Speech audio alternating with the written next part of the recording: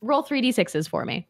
Oh, and I got a 1, and a 2. Here, let me roll again. Nope, that's not how it works. Nope. No. Me at Vegas? Hold on, give me the dice back. No.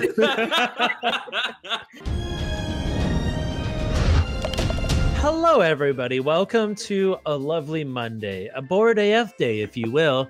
We have a RPG master with us today, who will be the games master for today's game, if that's what you call it.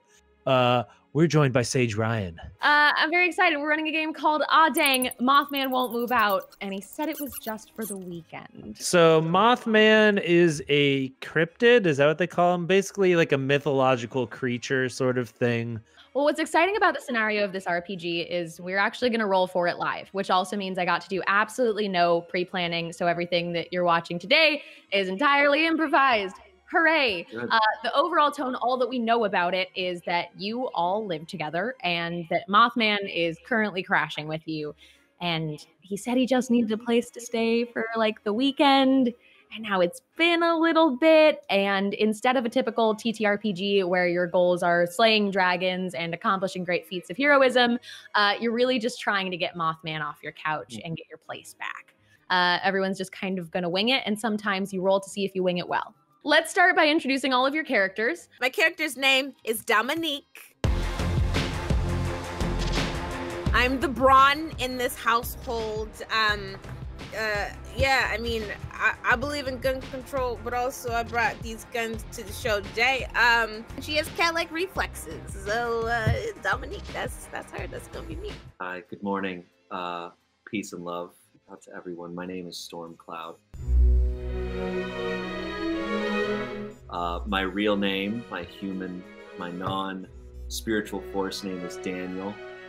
You may call me however you desire. You can call me Stormcloud. You can call me Storm, Stormy. You want to combine my spiritual name and my real name, you can call me Stormy Daniel. I don't care. Hello, what up, everybody? My name's Kyle G. I'm really kind of like an entrepreneur. I grow weed in my closet, which I then sell, and I farm Bitcoin. Hey, how's it going? My name is Robbie. I'm a junker by day and by night, depending on when I actually get to sleep. I like to go to scrapyards, pick out things that other people throw away foolishly, because I mean, I tell you what, if you got a pane of glass that is broken, you can melt that down, make it into an ornament for your grandma. Maybe think about someone else for a minute there. Does not pay well, but I'm happy. What is a persistent problem that you've had with your home or your living situation that was not caused by Mothman coming to stay? From the attic, there is a fireman pole kind of situation, but I land somewhere different every time, and I don't know how. And sometimes it's the bathroom. So I'm just going to roll a d6. Mothman has unfortunately been here for months. Oh man. I wasn't even aware for a while. Yeah. He said it was just for the weekend, but it has been months at this point. And he's here because, and this is completely random, he put his life savings into Bitcoin. So he can't get back on his feet. And I don't know. Maybe that has something to do with Kyle. I'm not saying it does. I'm saying it's possible that some bad advice has come down. Hey. It's a Monday morning. It's about 8 a.m. Well, the three of you that are in the house are disturbed from your activities and awoken by loud sobbing from the first floor of your home. I'm gonna hustle on in there and start talking to my boy Mothman. He cannot hear you approaching over his own feverish crying. I go back to the kitchen, grab 2 Capri Suns. Go ahead and handle the straw for Be sure his fingies are too big to do it on his own. So I have what are known as Legos. I'm going to use them to build a whole lever situation, a crank lever. This is Legos like the You're talking like connects. You're talking about like Lego Technic. It's got the gears. Okay, yeah, Right. I don't know if you've seen like the Mario TV that you can crank it. Yes, of course. Yeah, I made we a all bong watched that. out of We that. all watched that together. Yeah. I made a bong out of that. Called it Bong Joon Ho. That's my favorite one. Done. It smoked my parasite weed with it. Roll 3d6s for me because I'm going to say you are using your incredible engineering skills to apply to this. And let's see how well you can get a Capri Sun in Mothman's mouth. I rolled a 12. Without question, you're able to pry the hands open just enough to sneak the straw into his mouth, and it does kind of shake him up. And when he looks up at you, he's a grayish figure with glowing red eyes that you're very familiar with, that even sitting still is taller than you just by his upper half on your couch. Oh, God, man, did I wake you? God, I'm sorry. That's okay, guy, because it's okay to not be okay. And that Pacific cooler, that's for you. Drink up. He takes the Pacific cooler and he just consumes the entire beverage packet and is like, that helps a lot. I'm feeling really lost, man. You know, I know that I said I would be out, but like, you don't mind if it's just a little while longer, dude. It has become a topic of conversation. We love Mothman. Everybody loves Mothman. But I love thank cake. you. I knew you'd understand. And if I ate cake hand over fist each day, morning to night, without stopping or breathing, I'd be a very sick, very obese man. What I'm saying is, up his right hand that's just full of a cake that you had in the fridge that was from somebody's special occasion, and he's just got like a handful of cake in it. Thank you for understanding. And he just shoves a handful. All right, team. We need a house meeting. Mothman, we are going to get you back on your feet. We're going to find you a source of income, and we're going to find you a girlfriend. Bitcoin's been crazy this week. Please don't talk about God. I don't want to. And he's like standing up and he knocks over the pole holding the shower curtain up. And he's like, look, I'm going to be honest with you, man. When it came to Bitcoin, I trusted you. I lost the house. I lost my car. I lost my girlfriend. I lost my parents' ashes. Yeah, well, that's what happens when you buy into an unregulated currency, bro. I thought it would work for me. Everyone kept saying cryptocurrency. It's great. They're saying cryptocurrency. What? You buying cryptid currency? I Googled it. What if we all teach you our jobs? In the roof spot. What if we all teach you our jobs? I'll teach you how to be a junker. They'll be, oh no, by all means, what's the better thing? Tell me the better thing. I'm just saying, because Mothman, you've talked endlessly, and we've all heard it. You've talked endlessly about how you want to write a pilot called the Mothman Prophecies. I once gave a massage to Drew Barrymore. She was very kind, and I could probably call Drew Barrymore and see if she would be willing to read your script or pass it along to someone. I don't know. I kind of liked the idea of everybody teaching me what they do. It could be like a ride along. I could come with you to your job and I could learn how to do it and see if anyone is willing like to. that was the better idea. Whatever. No, It sounds like a very original idea, Mothman. Hey guys, hold on. I just got some post-weed clarity. What if we all teach Mothman what we all do? Brilliant. Smart. Welcome to the meeting, Kyle. You have been selected, Stormcloud, to help Mothman gather his story and tell it. That will be your responsibility to help him figure out. And the rest of you are going to have to take him along, like take your child to work day, and try and figure out something that he could be helpful with. Because that's all he really wants is to be useful, to find himself. All right, everybody to the fire pole from the attic. Okay. Yeah. So he'll follow you up to the attic. All right. Standard Harry Potter rules. You throw just a handful of pocket sand into it, and you just have to say junkyard. Don't sneeze. Don't do a Diagon Alley situation. Mothman, of course, takes your hand and puts one other on the pole and goes, junkyard. I throw the pocket sand with my other hand. We both hop in. Hopefully everyone else is behind us, but... Can I just astral project there, or do I need to go there? Yeah, you can astral project there, sure. I don't go anywhere without my emotional support plant, Marjorie. So I slide down the banister like a really cool dude, grab Marjorie, And then I run back up and jump on that pole. And jump on that pole. Okay. What do you say as you're jumping onto the pole? That's what you say? Are you sure? Yeah. It's like Diagon Alley. You don't love where you land in the junkyard. Yeah. The word that Robbie had said that everyone should say when transporting was junkyard, but you said and you have landed in, of course.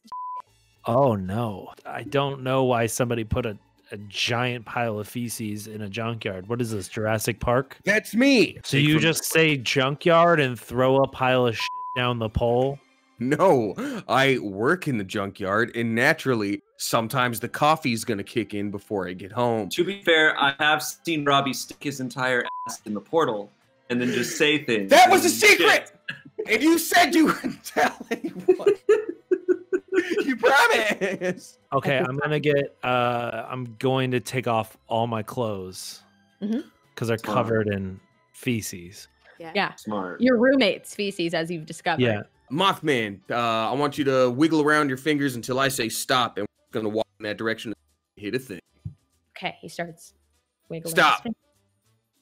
All right, he's pointing towards a mid-size mountain of garbage with a couple shiny pieces of silver up at the top of it. Mothman, you've got the instinct. Let's fly faster than we've ever flown before. Not really, because I can't fly. He flies. Oh, damn it. All right. So he lands down kind of gloriously in almost a superhero pose on the top of this trash mound, and his large wings sprawling, and he lands down on top of it and looks back up at you. Click, click, click. And of course, I mean, you're taking some good Mothman pics.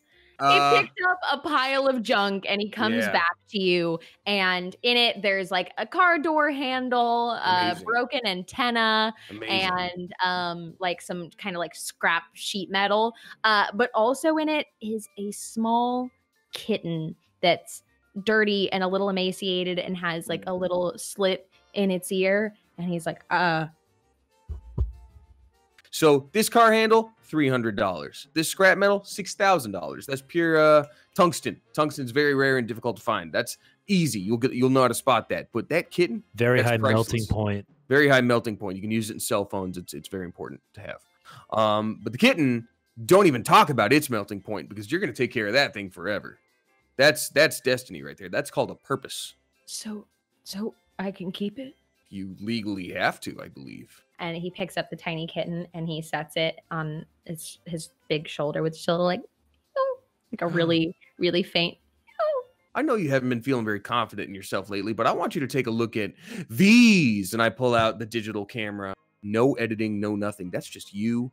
No cloak on. Not hiding yourself. Wow. Letting the world see it. What do you think? I look kind of good. Take that kinda right out of there. And he like stands up a little straighter, like it clearly just put a little pep in his step with the kitten on his shoulder. I mean, anybody would be lucky to have you, Mothman. Mothman exchanges a little bit of like a prolonged eye contact with Dominique. The kitten also stares. Meow. With a face like that and a wagon like that, Mothman, you could get anyone you'd like. I've never been so objectified in my life. Or anything. Wow. That's true. Bigfoot? Mothman, your back end is built like a Pixar mom. You could get Bigfoot easy. No. What? You say Bigfoot? I mean, yes. I think I've learned my junkyard lesson. If you want something, just take it and go out the back door. For objects, yes. Thank you. Otherwise, you need to communicate with people. Okay. Onto the pole, heading home. So you're back in the attic. Mothman, with a palpable level of confidence in cake, is just ready for the next adventure.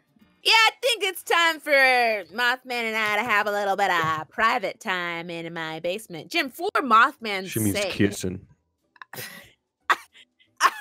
I mean, stop. I just want Mothman's blushing. I would never. I'm a professional. So Sure. Mothman follows you down to the basement, and he's just kind of looking around at all of your various like equipment. Why don't you give me a little idea of what scenario you've created here? And I'd like to remind you that you created it. I'd like to remind you that this is all your fault. I'd like to remind you that you put yourself and the rest of us in this position. We're in my basement gym. Everything is covered in black leather. The pommel horse is covered in black leather. The vault table is covered in black leather. Okay, not the bars, because we don't want to do that, because we do need the ability to actually swing across the bar, go from the low bar to the high bar. The beam is covered in black leather as well. I feel like, and no judgment, but I feel like Dominique, and her name kind of suggests it.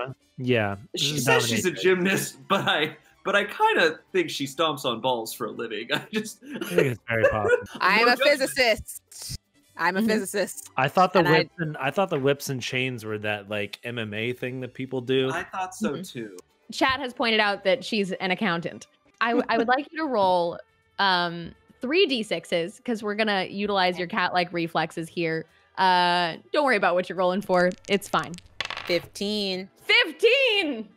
The rest of you in the house can hear the sounds of smashing into the walls, as if there is potentially a fist fight going on in your basement. But you're familiar with the sound, as your roommate is, of course, an accountant, and this is this is her job. The door swings open. Whoa, buddy! That was... Talk about a workout. I mean, the calories. Wow! Wow! Mothman. The calories. Oh, the calories I burn. I mean, put those calories in a fire. Send them up. It's fireworks in here. I'm just saying, guys. I'm just saying. We got another champion in the making. And Mothman kind of emerges behind her, but both looking the most calm he's ever looked, and also a little scarred. Like his eyes are just like somehow even bigger and like a deeper shade of red, as if he is just somewhere else and he has just seen something he will never be able to explain. And so I slide down the banister really cool, like with my butterfly knife. Mothman says, "Well, grab 8 vape pens. Stick them all into his Mothman's proboscis. You gotta chill out, man." He, without really knowing what is happening, just kind of breathes in and then coughs, and all of the 8, was it, vape pens fall out of his mouth at the same time, and he starts flapping his wings in the house. God. Oh no! Oh And no! he's got Mothman zoomies now, and it's just affecting a moth differently. And he starts flying around the cats the house. are everywhere. Yeah. I smash a button on the wall because I've been prepared for the situation.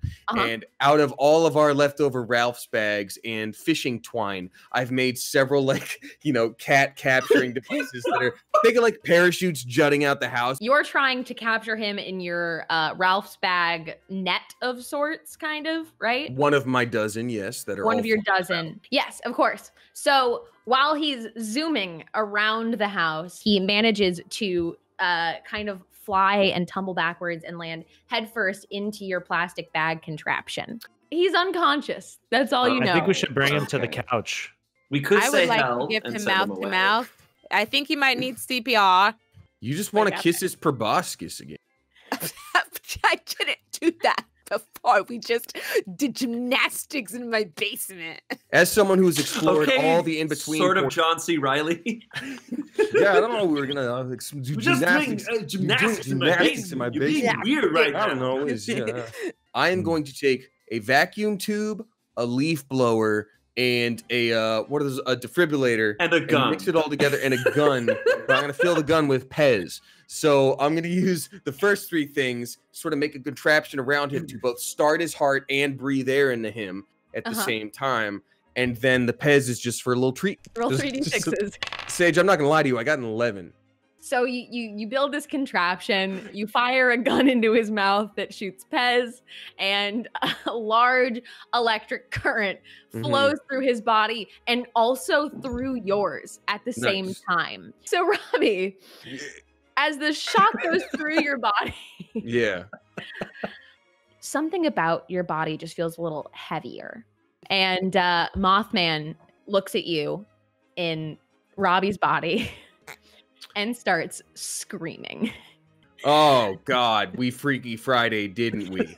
Oh, God. He stands straight up and looks a little more clear than ever, honestly. He postures up correctly and he goes, hey, guys. And he walks over and he starts kind of like tinkering with some of Robbie's little contraptions and goes, well, that was weird, wasn't it? Anyways, Mothman, you should go. Mothman, I don't think anybody's really confused about what just happened here, but I am very disappointed at what you just tried. Well, I guess Robbie's okay, so I guess we can get back at the task at hand. Oh, no, can't you hear that my accent is still whatever the hell it was before? But Robbie, now you can fly. Exactly! You knew it was me! Son of a... I'm just going along with this. What are we excited at? What are we surprised about? I'm in Mothman's body. Where do you think you are right now? Hold on. Boy. You're not Mothman? Oh my God. I am doing some breath work and some intentioning, and I'm going to bring their energies together and then move them back to their own bodies. Roll 3d6s for me. Oh, and I got a 1, and a 2. I think maybe these are the Google dice are broken. Here, let me roll again. Nope, that's not Nope.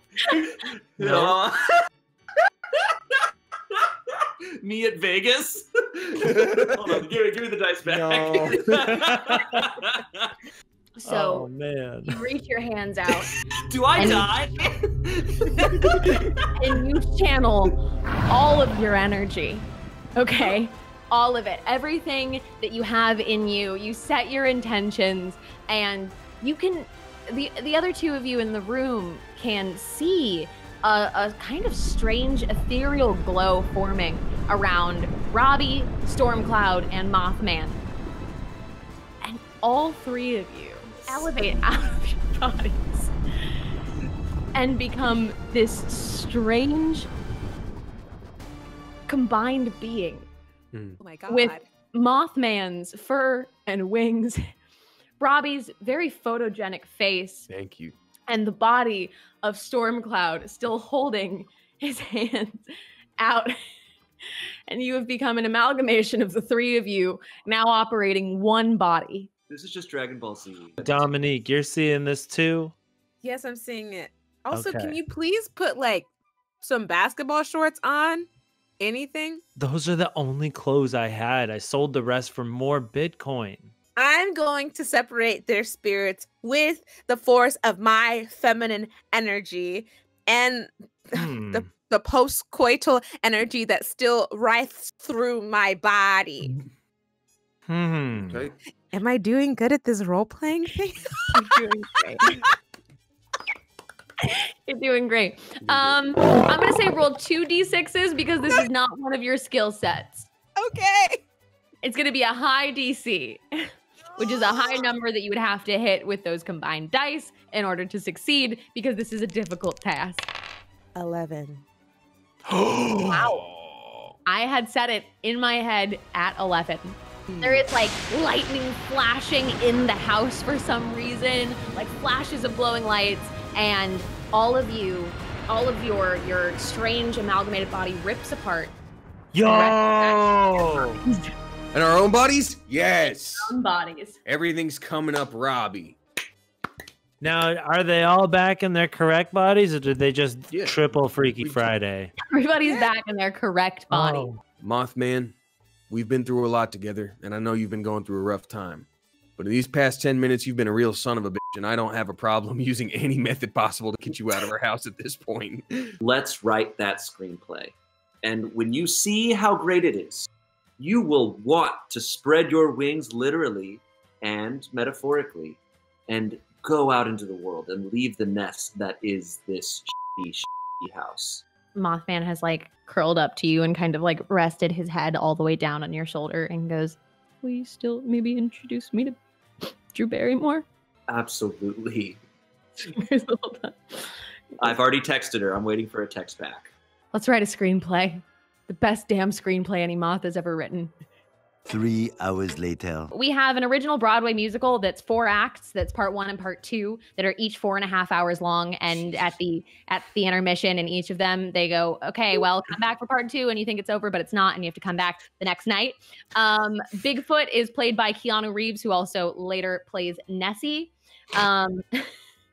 The second act is just a Ray Bradbury novel, and Lin-Manuel Miranda has wrapped all of the music for it. But the chorus is backed up by Beethoven Mom. There is a real-life tragedy in which Vanilla Ice, who is a stunt double for Keanu, is actually killed. And during Sorry. He's the stunt double for Pedro Pascal. Oh, he's the stunt double for Pedro Pascal, in which Vanilla Ice is killed, fortunately saving our dear sweet Pedro. During a dangerous stunt that leads us to a 167-year time jump, telling the story from the perspective of Nessie. Then Drew Barrymore as the shoulder kitten. And it's sort of like our baby Yoda. Yeah. Finally, sitting at an old school typewriter out in the shed. The last word, the end is typed at the end of the script. And everybody sits back to take a moment and realize it's literally been weeks that you've been hunched over this typewriter together, but you've built something truly beautiful together. And look at this. I just got a text from Drew Barrymore. She wants us to meet at her office. That's to great. Pitch to a bunch of execs. I have the power to say that this is happening because look at this phone. Look at my razor. It says it. Yeah, your razor phone does say a text from Drew Barrymore has come in and she wants you to meet the office. Please now proceed to pitch this movie collaboratively to Drew Barrymore.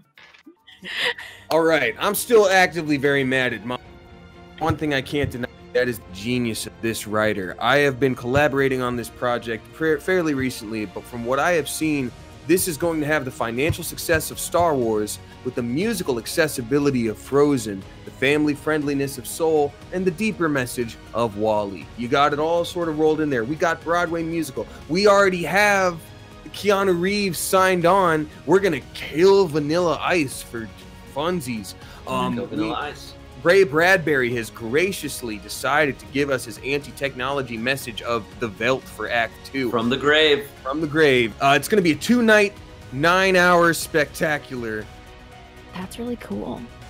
May I introduce you to the mental juggernaut behind the story originally, who is currently very actively single. Mothman. That's right, he's real. And he kind of like steps out from somehow was like in the shadows behind you, even though he towers about 2.5 feet over most of you. As he's doing that, can I open the window just slightly so the sun hits him just like, He truly glows, and you know that you've gotten him to his best place and put him in his best form for this. And Drew Barrymore goes, wow. Mothman asks you, Robbie, if you could we just step outside for just a second? I just need a minute. I'm so sorry. What's up, Mothman? What the hell? What could it possibly be now? Mothman gazes deep into your eyes, Robbie.